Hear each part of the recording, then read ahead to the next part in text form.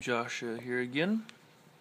The reason there's a dead guy on the ground is because I just finished the mission of carrying this twin chick in the Sonora Desert up here behind the Vinewood Hills, and I don't know, just when you didn't think the minds of the Rockstar people couldn't get any worse, maybe it's just me, but can anybody else look at this map and see a giant penis? Here, let me just show you.